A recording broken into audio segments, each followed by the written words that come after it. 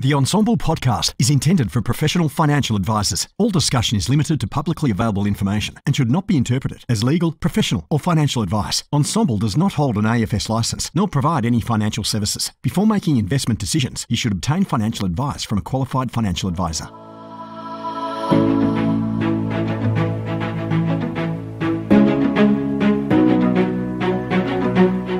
G'day, Clayton here from Ensombl. Thanks for joining me for this podcast. It's a pleasure to be able to do this from time to time.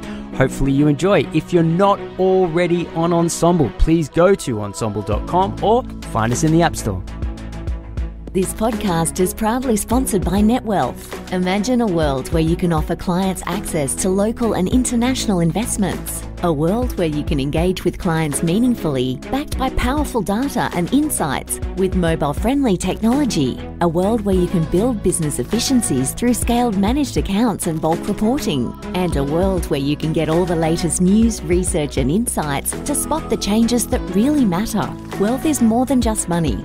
It's about opportunity and progress. A world of opportunity awaits you at netwealth.com.au/woo. G'day, Clayton here from Ensombl. Today chatting with Chris Booth, better known as Boothy. Mate, how's it going? I'm very well. Clayton from Ensombl. Boothy here. Happy to be here. Yeah, well, so we're in the discussion of, potentially launching a podcast dedicated for financial planners to get their head around property and debt and all those good things.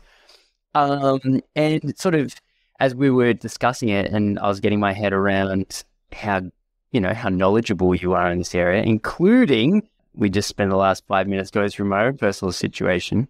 What I thought would be a great sort of introduction to the listeners of the Ensombl podcast would be a bit about your background and sort of how you came to be one of the co-owners and CEO of Lydian, and your experience working with financial planners.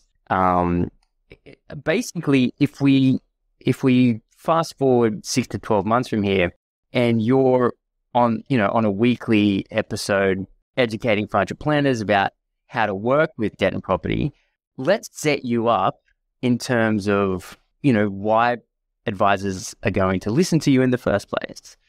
And I know your background and I share an office with you and I get to see how busy you are. But I think it'd be really interesting to go through a bit of your history and what brings us here today in this fabulous office we have here at 75 Pitt Street. Yeah, it's cracking, isn't it? No, I love it. Level 4. Come on down. Absolutely. So, mate, talk us through, when did you first get into this whole property and mortgage space? Well, so my first stepping stone into, I suppose, banking and finance to do home loans, which is kind of part and parcel of what we're talking about now, is when I was about sort of 30 years old, joined the Commonwealth Bank. So I just recently left the Bank of China, which was an interesting conversation, but that's probably for a different... Oh, no, we're not... that. Talk to me about the Bank of China. What on earth were you doing there? Well, so when I first came to Australia, my previous job was in the Isle of Man at the Royal Bank of Scotland, where I was involved in treasury. So foreign exchange, money markets, all that kind of stuff, right? And I was really, really buzzed to be involved in that sort of treasury stuff. It's quite sexy, read the Fin Review or whatever it would be. And it's quite interesting. And then I did my courses subsequent to learn more about markets. So I've always been fascinated how markets say they're compliant and they're regulated and things, but how unregulated when you're at the granular here they are. Anyway, came to Australia, had no job. Looking for a treasury job. And the job that popped up was for the Bank of China. So at the office in York Street, opposite the Occidental, so top HQ, best place. Absolutely. Started my journey as a foreign exchange person here in Australia, which was trading. Yeah, so my job was basically just managing the books, to balance the books out. So interestingly, we've got what's called the 11 a.m. cash. So, that they can't close the books at night with a shortfall on their books. So I go out and borrow that money into bank just to cover those books and make sure we're positive. Now, is that called LIBOR? Overnight? So LIBOR is the interest rates with which determines interest rates in the UK, LIBOR. Right. Okay. LIBOR, LIBID. Yep. And then in Australia, we've got our bank bill swap rates, which covers sort of That's equivalent. Yeah, kind of. Okay, Yeah. cool. And then there's you've got your swap rates over here as well. But anyway, look, this is a long time ago, so things may have changed. But yeah, so one, I would cover the interbank money. So if we were short, we'd borrow money from, say, NAB or CBA just to cover the books. Yeah, right. Alternatively, if we were holding more cash than we needed, we'd then lend it out to the marketplace as well. So go to NAB, CBA, whoever needed it, and lend them that as well. So that was quite cool. The other thing I did was foreign exchange. So we had a lot of Chinese businesses, so people importing or exporting. I mean, that's tradition. And yeah, so I'd cover their foreign exchange exposure and then make sure that our books were balanced as well. And then lastly, I had to proprietary trade as well. And that proprietary trading means you basically having a punt on the markets. And we weren't restricted in that job to just FX or money market stuff. We could sort of go out and explore other avenues of investments as well. So And this is all in your 20s. late 20s, yes. So you're running riot with the Bank of China's checkbook in your late 20s. There's a lot of drunk stories I'm sure I could tell you. I remember pretty much shutting down the money market platform for the Aussie cash, because the People's Bank of China had liquidated all of their bonds, and like we had No way. billions of dollars on our account. Liquidated their Aussie bonds? Yeah, so they're Aussie bonds. So When was this? This was just before the Aussie dollar hit the all-time low. Oh, sorry, just after the Aussie dollar hit the all-time low. I think we're down at 48 cents. And, Wow. And the Chinese, they kind of gave up on holding Australian assets because of that foreign exchange loss they'd made. So they liquidated it all at about sort of 55 cents. And then we had kept, because we were their clearing house for them. So overnight, they'd gone and sold all their bonds, and it was Treasury and state. So, we got a lot of cash on the account. And it was billions of dollars, and I didn't have the appropriate lines to actually lend it out. Enough money, I didn't have enough limits to lend out to the local bank network. So I lent out the money I could, which basically scratched an itch.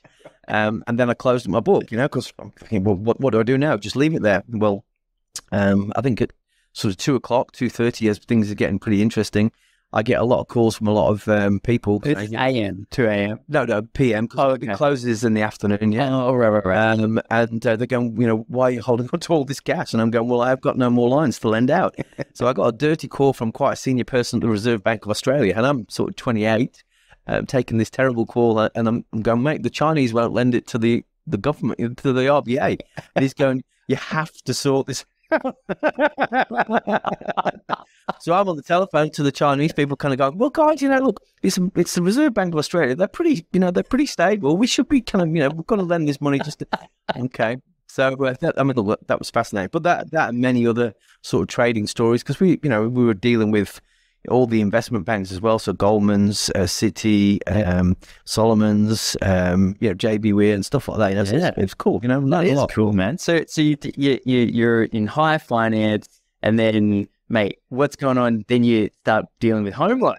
Yeah. So I thought, well, my fascination with markets was one thing, but then I actually felt that it was appropriate at that time to try study to be a financial planner. That is kind of one of the things I wanted to do. Yes. And then through the application process of a few banks and things, or researching, CBA popped up. They were part of the ComSec division at the time. So ComSec being their investment side of their banking business. Yep. So the job was to basically be a relationship manager for their mid-wealth clientele. So what I mean by that is, you've got your private banks with your sort of $2-3 million of assets or more. Mm-hmm. These are clients who are sort of living in the eastern suburbs, maybe borrowing $1 million to $2 million and stuff, but big houses and plenty of money on their accounts. So CBA basically sponsored me into learning about home loans, and they've got a fantastic sort of program to learn and develop. Obviously, CBA, plenty of clients. They carved out their Bondi Junction book for us, so the high net wealth individuals in the Bondi Junction eastern suburbs area to speak to, which was great. So overnight I had like 400 clients in a pretty top demographic. Excellent. Never written a home loan before in my life, right? So this I'm learning on. You're on the phone to your mate at the RBA. All right, I've got this 5.6 interest rate. And then the other part of ComSec, and I'm not saying this is good or bad, but ComSec were underwriting a lot of their product, their own product. So we had, the Pacific brands, the Pearls offers, the Mixed and Franks and Bridges way back a long time ago. So as part of my job also, I was able to go out under a non-advised sort of program and offer these, I suppose, initial public offerings, IPOs, right, to clients. I think we did 452 capital as well, so some funds and stuff. But yeah, so I got to sort of continue doing the investment stuff and then learn about, I suppose, more of mums and dads banking. Yeah, mate. And then a number of years at CBA. Yeah. Is there any step between there and how you end up working with our chairman, Roxy? Yeah, so, well, the journey was, very good at relationship management, talking to people, finding out about their sort of needs and wants, learning at the same time the product being debt, home loans and how that works and things. I suppose I got to that sort of saturation level of only, knowing home loans and investment loans, and was starting to get fascinated about business loans and things like that. So I stepped up into the corporate world, started doing lending to businesses, which I found very interesting. Yeah, because obviously the type of assessment you go through for a business is very different to a home loan. So you really got to go down to the granular sort of risk elements of, why you're lending, what you're lending, what the recourse is and things like that. So your story gets much, much bigger. And I quite like that. Yeah. And that learning was really good for me as well. And then that kind of led me into from Combank to St. George Bank. I specialised in then lending money to any business which is going concern. So lawyers, accountants, financial planners, mortgage brokers, real estate agents, right, against their recurring revenue assets. Yeah. Right. And then I had a portfolio of those guys, which Roxy, back then, he was looking to buy out his business partner. So I met him through that. No way. You met Rox through a transaction? Yeah. So I was helping him to try to sort of separate from his previous business owner, take the business forward, in the new iteration with his new partners. Yes. And that's so interesting. The amount of times I've heard people meeting Roxy through a commercial transaction that end up working with him later is super high. So, I mean, through this network of clients, which I did look after, I mean, there's some fantastic financial planners back then, right? Yeah. But what I found going out to the main was that they were all hunting for clients who got the large fund under management that they could then charge appropriately for it.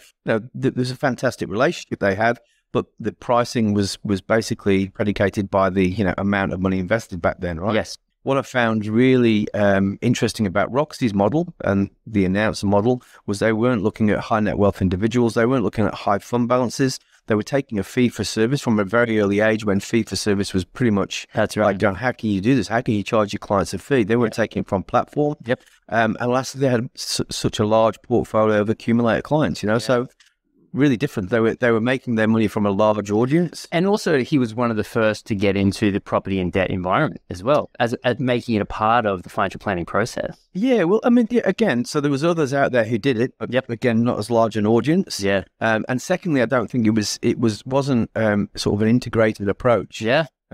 Too. But I think the learning years which I had both in, the Treasury one at Bank of China, the CBA days were pretty great, learning the debt craft from scratch. And they also sponsored me and put me through DFP 128, which I know back then was the qualification to be a financial planner. I know it's short of the mark today, but, it gave me that backbone of understanding the other elements of a client's wealth creation plan, also protecting a client as well. Yeah. And again, I try to live those values myself with the relationships I've got either in the bank or more formally later in announcing, Yeah, mate, that's a long journey. It seems like it feels longer because you don't look particularly old, but when you really break it down, you're about 70 or 80 years of age. The greys. So again, right. So if I go back through that story, I've always been wanting to learn. But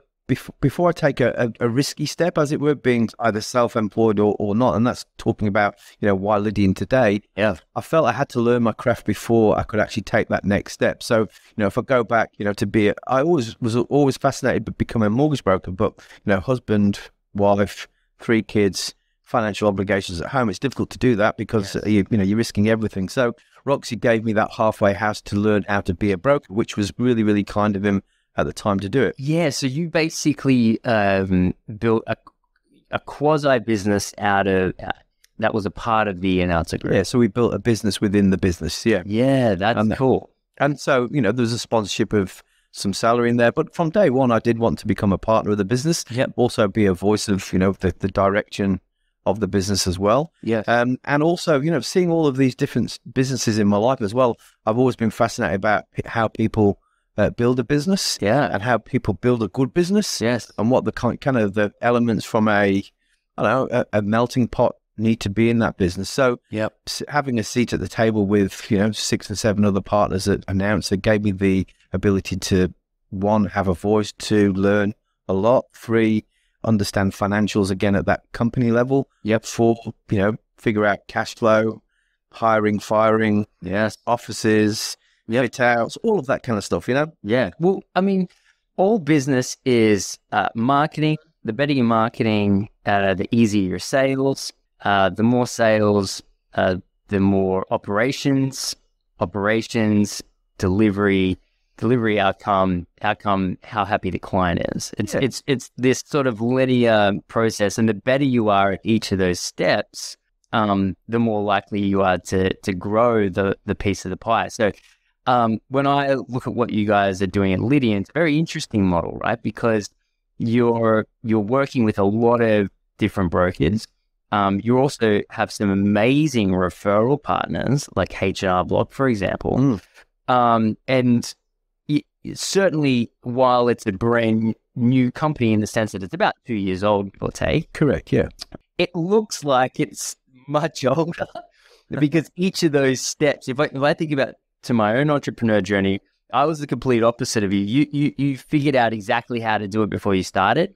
I had no idea what I was doing when I started. Thank God that's over a decade ago now. But the systems and processes you have in place are super top notch, right? And I mean, because we were in the Philippines at the same time seeing our staff over there, and your team was quite large compared to ours.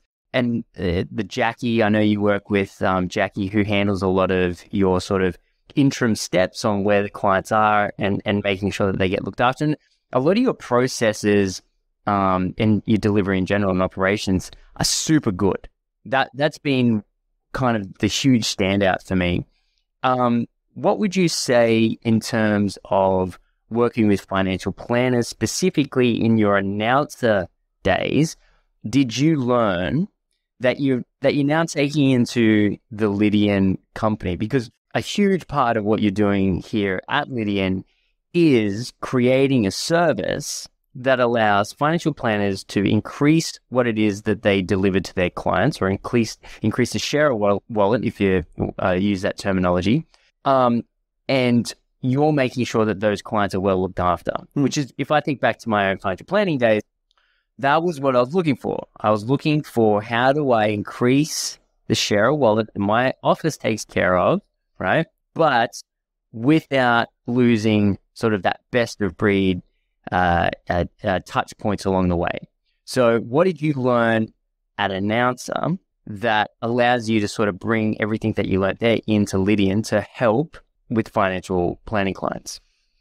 Yes. So again, firstly, my knowledge around relationships, and certainly for me, it's all about relationship with the client first. Okay. So at Announcer, the financial planners have, and all financial planners have, a really deep emotive and financial relationship with clients, I think, which is important. Okay. So that in itself is, for me, is the standout. Secondly, I know how hard it is for a financial planner to, recruit a new client and build that trust and empathy, and and their service proposition has got to fit that client, but also retain it. Now, to charge an annual fee for a client to have that relationship is, it's quite bold too. So, for me particularly, I respect the industry that they're in and how hard they work for their clients. Okay, for me, I'm quite a lazy mortgage broker per se, because I'm relying on, one, that that relationship is super, super strong with that planner. Two, because they're providing that sort of wealth creation advice, they've got all of the fact-find details, income, assets, liabilities down. So for me, running onto a conversation around finding an appropriate product to meet the needs and objectives that the financial planner is providing is very, very easy, right? So, and hence sort of this partnership. But I've always worked really well with financial planners because, one, I respect that advice piece. So I'm not going to do anything or recommend anything which is outside of the scope of that advice initially. Two, I recognize my position as being a person sort of participating not only in the transaction, but that long journey of the relationship as well. So when you're talking about touch points, the client may come in this year and they'd have nothing to do from an advice perspective, but a simple review of their debt, being interest rates, equity, affordability, might be appropriate, and it gives them value through that conversation. So I think plugging in a debt conversation is important, especially for the accumulators, but certainly today when clients are getting to that sort of 55, 60 years old and still carrying debt, they'll still be wealthy clients, but investment debt, it's appropriate to review that too. So the model we have is all about sort of being integrated into that advice process, but being secondary to delivering the advice. And from what I understand, Lydian, do you guys use Xplan? So we don't, but what we'd like to do is collect data from Xplan, which is the base fact find information. Yeah. We are looking at trying to integrate data from Xplan. Well, how do you send, so let's say I'm a financial planner, let's say I've got 100 clients, let's say 20 of those clients have debt with Lydian, through Lydian as the broker. So you're saying you would send over an annual piece of information for me to use with that client in my annual review. Yeah. And that's awesome. So how would you send it across if you're not using Xplan? Do you just send it across in a PDF or? Pretty much, yeah. So we've got a review document which we use, which is PDF. Obviously we've got all the privacy obligations in place for the two-way relationship. Yep. So we give a PDF over which basically has current debt to income ratio, current loan to value ratio, so that's what equity is in there, the strength of the interest rate appropriate to other lenders, and lastly the score of your credit score, so your Equifax or your like Veda or whatever it was called. Right. Yeah. And then let's go through the different ways, because we've spoken about it separately, but there's, I think, two ways, or maybe there's just one that you're focusing on, but either way, like let's say I'm a financial planner, right? Let's say I might have a credit license just because of the qualifications that you do as a financial planner, but I certainly have never done mortgage before, right? So, so let's say I want, let's say 20% of my clients and the need for either refinancing or buying a property, and I want to work with you guys. What is the system that you do in terms of upfront and ongoing commissions and that kind of thing? And what work is required from me? Sure. So look, we believe that the best relationships are the ones where the financial planner or the financial planning's business is participating in that transaction with us. Cool. So initially, collecting that the initial fact find or an old fact find is important to us. And therefore, some of the work has been provided by the financial planner. So we're happy to pay for that initial relationship. And as we're doing if we're implementing a review as well in tandem with the financial planner's review, well, therefore we've got trail commission in mortgages. Therefore, we feel it's appropriate to pay trail commission if, again, the financial planner is integrating this product and service conversation at the review. Oh, right. So if the financial planner includes the property as a part of their integrated financial plan, then there is an ongoing fee that they can receive as well. So we're happy to pay upfront and trail commission to build a bit of an annuity stream and sort of complement the relationship that we've got. Right. We know we've got clients, financial planning clients, who don't want to receive an upfront income or don't want to receive any income from our services. Yep. We offer a rebate to the client. So the client gets a financial benefit for the relationship. Right. Okay. And that is reflected well at the financial planners. Right. So the option is if the advisor is happy to take a commission, then they can. Yep. And if the advisor doesn't want the commission, then they can have it. Correct. Rebated to the fee to the client. Yep. Super interesting. Yeah, I love it when I think back to my insurance days. I would love it when clients came to me and they'd already have something in place. And when they came across to me, I'd just call the provider and say, hey, can you please take off the inbuilt commission that's in there? Oh, yeah. And all of a sudden the clients gets an immediate reduction in what they were paying previously because I didn't start out as fee for service. I started out just as very traditional financial planning business, and then sort of over the space of I built up the company over about 4 years. By the last year, I was doing my best to do everything as fee for service as possible. Yeah, sure. But with that said, I've seen fantastic companies only work in the commission space and fantastic companies that only work in the fee only space, and the combination. Yeah. I think a long time ago, I gave up on the concept that there was only one right way to receive a revenue. I think it's hard to move to entirely fee, like psychologically. Yep. But when you do, I think that you can actually make more money. If I look at the bigger practices, it's the ones that say, hey, why would I use a product provider to earn my revenue? Why wouldn't? At the same time, it is, I feel, psychologically easier to not have to charge large fees. So a long time ago, I gave up on the concept that there was one right way. I think all ways are a possibility, and it's awesome that you're providing that as an option. Well, I think, and that's something we've done with the platform we've got in place. You mentioned before our operations team, so we can't account for the broker's time because we don't have the systems to do that. But interestingly, What do you mean by that? well, so how long do they spend on the telephone call with clients? How long do they spend supporting the process of the home loan? Yep. What time did it take to actually write the advice? So all of those things, because our mortgage brokers are independent and we don't control their sort of we don't log in and bill for time. Yep. Having said that, from an operations perspective, our guys in the Philippines, they use a software called TimeCamp, and everything that they do on behalf of the client, they register the incremental time it takes to actually do the loan process. Interesting. So when I first started Lydian, I actually I got a referral to speak to Paul Heath at Coda Capital. So Paul, but my best friend David Knowles works at Coda, and he goes, look, Paul set up Coda Capital. It was, on the back of an envelope. His big thing was, dealing with, non-conflicted remuneration, importantly, and building like a high net wealth space. So yes, I'm sure there's a lot more to it, right? But anyway, but I sat down with Paul, and one of the things he said to me was that if you can actually physically demonstrate the time it takes to service your clients, yes, and then appropriately charge a fee or collect commissions which service your client, then you're in that sort of hybrid fee for service space. Yeah. So that's what we're trying to do now. So every time we have a transaction, we actually measure how long it took to actually serve from an operations perspective. Yep. That client. Now we get complicated ones, we get good ones, but the average time per file operationally to do end to end is about 10 hours. Some blow out to even more. Right. So if you think about that from the cost to service your clients, if we can at some point in the future share with the client how hard it is to actually do the transaction, also share with the financial planners or the other partners that we've got how long it takes to do the transaction, then we'll get a bit more, I think the commercialities of the agreements will be much more robust and stronger. Interestingly, people think a traditional straightforward home loan is really simple. Well, I do, because I've never done one. So to me, you see these kind of these app platforms that are out there.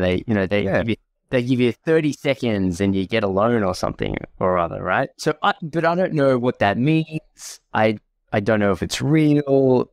Realistically, if from this side of the fence, when you've never done it before, you don't know. Yeah. Well, I said, look, again, there are many clients who are in that sweet spot whereby they've got strong income, and I'm just talking about their base income. They've got a low loan to value ratio with a prime asset being a city metro property. Yep. And to demonstrate both to demonstrate the valuation of the property, we can do an RP data, no problems. Yep. And to evidence income, we can just look at the deposits in an account as a salary. Yep. And that's no problems at all to service the debt. And there's very few clients who actually fit that model. Right. I'd say sort of 25% of clients would. Yes. And therefore that's why we're getting this digital transaction today.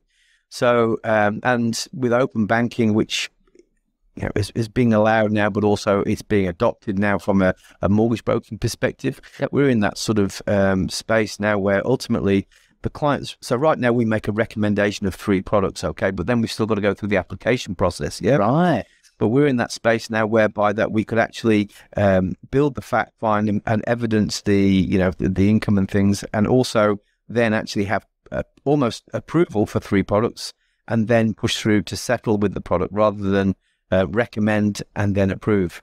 Does that make sense? Yeah. What is this recommendation piece new? I didn't realize mortgage brokers actually did that. No. So every time we actually recommend a product, we've actually got to discuss who we've considered on our panel, yes, why we've excluded them, right, the features of the product we're recommending and why those features were appropriate, right, the interest rate component and the repayment components of the loan, yes, and lastly, why we chose the lender. But typically, we've got to compare that with 2 other prime products, which the client would have been eligible. Why would anyone ever recommend or accept something other than the cheapest? Oh, so I mean. Well, okay, there might be some features like, let's say, an offset account. So assuming an offset account exists, yep, why wouldn't you just pick the cheapest? So always, I mean, the primary focus for us is price, yeah? That's 100%. But then, like I said before, there's a lot of clients who fall outside of standard credit policy. Therefore, we're looking for nuances with regards to affordability, right, how the banks assess commissions, bonuses, potentially will they accept the property. So we've got a lot of high-density properties in Sydney in particular, so some lenders don't like to do that, others do. Yeah, we've got for first home buyers with lenders mortgage insurance premiums. There's a big difference between the premiums you pay for a lender's mortgage insurance. So in-house products are typically a bit more expensive. Then we've got Genworth and QBE and others as well. So we've got that price as well to consider. So there's like fundamentally we're always going for best price. Yes. Then second best product. And also, lastly, people, even though you're borrowing money, people actually want to typically bank with a reputable household, so net bank's got to be good. I want to be banking with CBA because I just like CBA. Cool. So, yeah. Right. So the second or third tier lenders who are offering, 5 bips as a discount, it's not worth it because, I can't see it in my normal banking app. Yeah, it might not be the technology might be as good that, the client might already have some existing bank accounts at the primary lender that we're going to. So, that's not to say we don't go to second tier or the second tier market or the non-bank market tomorrow, because they've got some great offers and their credit policy under ASIC is much different to the ADI APRA policy. What does that mean? So we've got two legislators, APRA and ASIC. Yep. Okay. APRA are policing or monitoring through policy the banks who take in deposit holders' money and then lend it out. Yep. Okay. Their policy is quite different in some regards to the ASIC non-bank lenders who basically securitize their funding for lending. So we're in that space right now where a lot of restrictions for the banks are not in place with the non-banks. And therefore, we've got a lot more flexibility with how we demonstrate affordability and the credit policies we can use there, which fit niches. Oh, right. So if you go to a bank and you say, I own $100,000 in shares, at a bank, you're going to have to show the share certificate and a recent valuation or something like this. Mm-hmm. And whereas a non-bank lender, you could say, I have $100,000 in shares. And then that non-bank lender goes, thanks. Is that the equivalent? Kind of. A more appropriate one would be in the banks, we've got a serviceability calculator and we've got to demonstrate, 1 times affordability. Yep. After all of that coverage. And that 1 times might be, a scale back of investment income, a scaling back of commission income and things like that. In the non-bank space, we can use 100% of all of that income. And as long as there's a dollar at the end of accounting for servicing, rather than a multiple of servicing, we can actually lend to that person. So from a cash perspective, the non-banks have got more flexibility. As long as we can demonstrate affordability after tax that the client is not going to be out of pocket for servicing, rather than like a debt to income ratio, like a 6 times or a 5 times, which the banks are policed with by now, yeah? Right. Okay. So almost different regulatory environments. Yeah, a little bit, yeah. That's amazing, yeah. So all these things, mate, that I personally just don't have any understanding of. And it's kind of weird, and I don't know why historically financial planning or financial planners have just kind of scoped real estate out. It's and obviously, like, you know, because of the licensing, you speak about ASIC before. I know a lot about ASIC. So, you know, I think that there's always been a bit of a worry or concern, but that's kind of largely been debunked, I would say, over the last couple of years, certainly over the last decade, to a larger and larger extent. You've seen more financial planners get involved in the area of property and debt a lot more than traditionally. And yet, it's like anything, you kind of, by a certain age and by a certain kind of reputational environment that you build yourself up in, you don't necessarily want to start dipping your toe into things that you're not as good at, right? You've been working on it for the last 20 years. And so I see the natural resistance to financial planners and who choose not to get involved in debt and property. And that was on what I never did. But I always knew it was one of those things that I should have done. So what would you say what did you say to financial planners when you were working at Announcer, and what do you say to them now when you work with them? Yeah. That will, I guess, give an advisor the confidence to get involved in this space, especially assuming, of course, that you're on the back end, making sure that their clients get looked after. Like, how do you do presentations? Like, do you have, hey, this is what you should be thinking about financial planning?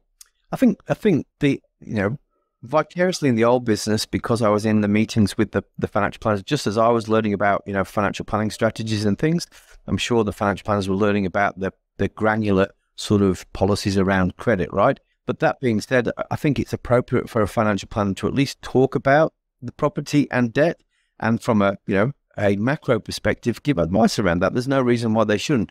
The granular part of, you know, which bank you go to, why, the policies and things like that, that's an operations piece for me. And that's why Lydian is so important. You know, we've got good people that, you know, who are supporting the operations piece. Our brokers are qualified and specialized, which is great. What we're doing is really sort of educating the financial planners. We're enabling the financial planners to have these stronger, more robust conversations about debt. Yep. And also they are either getting remunerated or their client is benefiting from it. So it's good.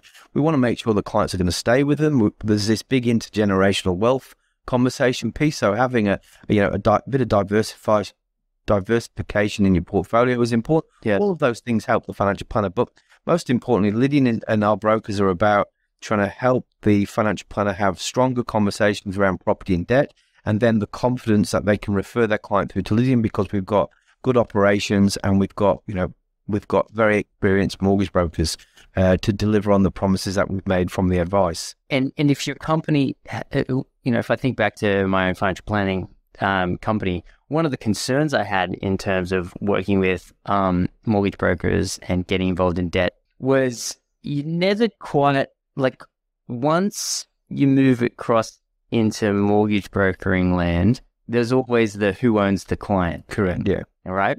So the reason why I think your background with working with advisors, like, what kind of assurances or how do you structure the contracts, or how do you provide a level of confidence to the advisor that they're not risking in any way that they're going to potentially lose their client?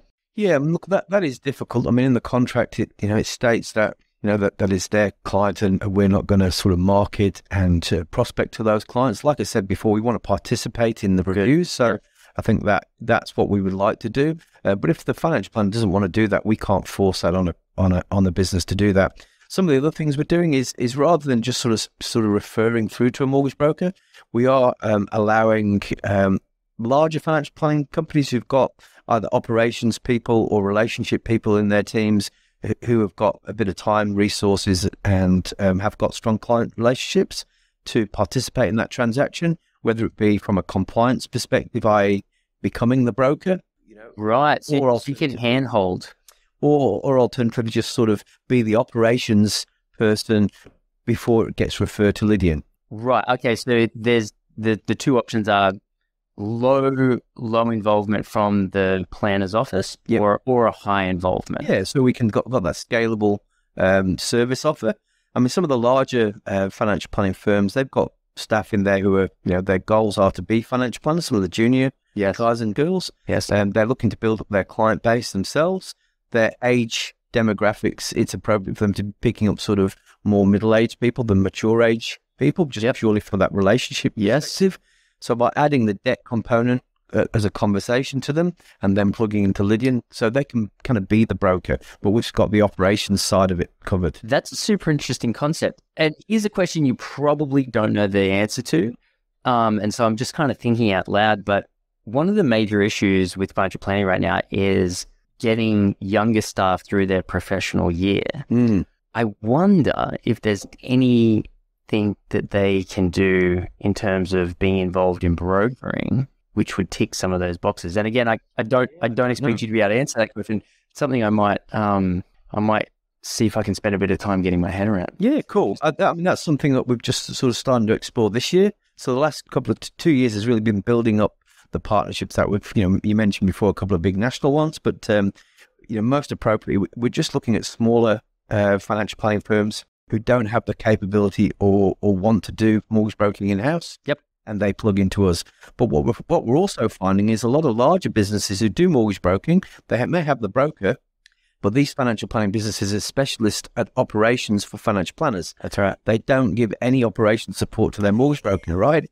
So when I talk like the unloved cousin on the side. So when I talked before about 10 hours to process a loan, I'm not messing around. So that poor mortgage broker, he's got to do the relationship, so you give a high client experience to their person, right? Plus do the data entry, file hygiene, maintain compliance. The business owner is thinking, well, I've got this great mortgage broking business, but it's not supported by the same operational excellence to the financial planners. Also, you might actually be using financial planners or even potentially even brokers and plugging in a back office to them. Yeah, kind of. Yeah. So that's the VBP thing, right? Yeah. The Lydian thing is potentially we have that.